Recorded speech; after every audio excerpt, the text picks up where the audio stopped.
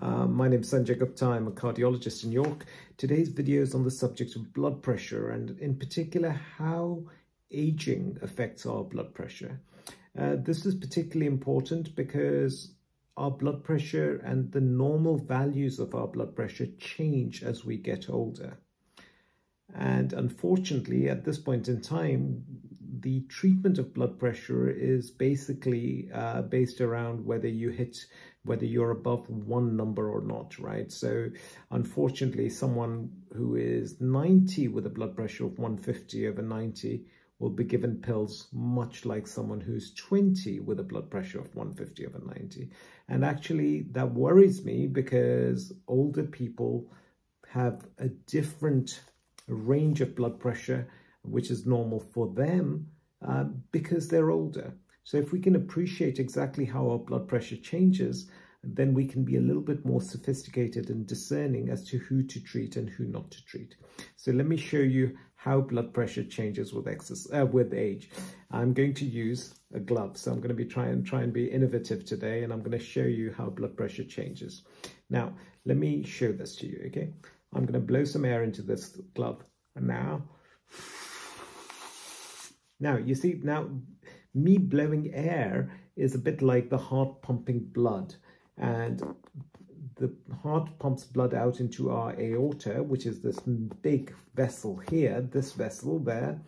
And that aorta will then give off branches and smaller branches and smaller branches, etc.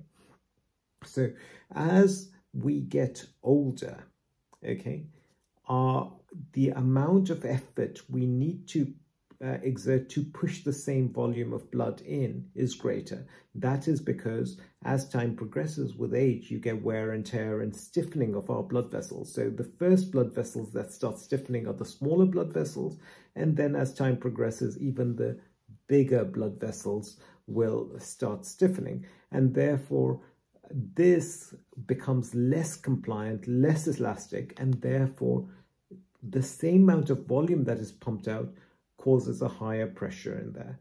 So what we know is that the systolic blood pressure goes up as we get older, okay? So the systolic blood pressure will start going up from when we're 30 and progressively go up as we get older and older, because of this wear and tear and the stiffening that occurs in our blood vessels. Now, that is your systolic blood pressure. So it is a natural consequence of aging that our systolic blood pressures have to be higher because of the wear and tear. What about the diastolic blood pressure, the lower value? That's very interesting. I'll show you again. I'll blow this up.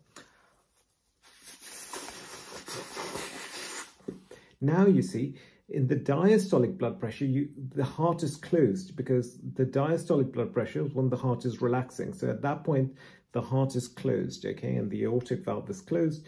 And the pressure in this balloon, in this glove now, is purely not to do with what you're pushing in, but due to the elastic recoil of the balloon. You know, the elasticity, the recoil of the glove is what dictates how much pressure is in there.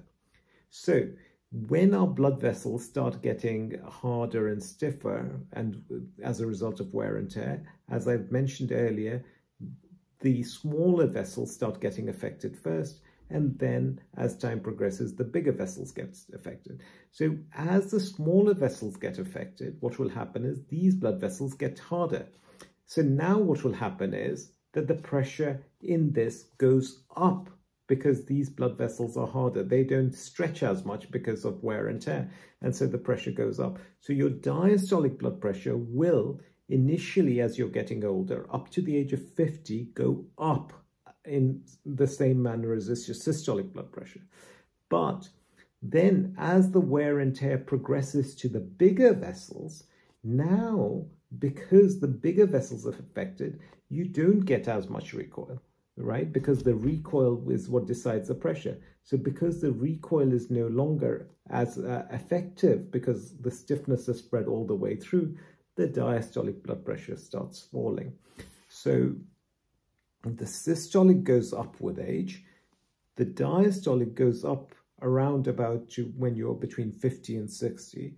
And from 60, the diastolic starts going down. And what that then means is that the pulse pressure, the difference between the systolic and the diastolic, gets bigger as we get older. Now, the problem with this is this, that if you start treating the elderly aggressively because for blood pressure, then what tends to happen is you try and hit the systolic, but you then end up pushing the diastolic even lower. Now, the diastolic is already low, and the diastolic blood pressure is important because during diastole, we still need to get blood up to our brain. We still need to get the blood into our coronary arteries. In fact, our coronary arteries fill during diastole.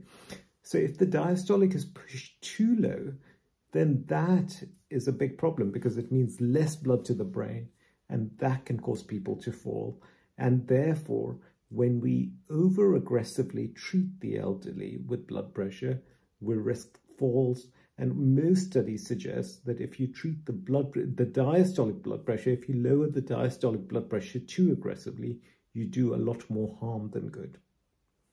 So I hope this helps understanding what happens to blood pressure as we get older.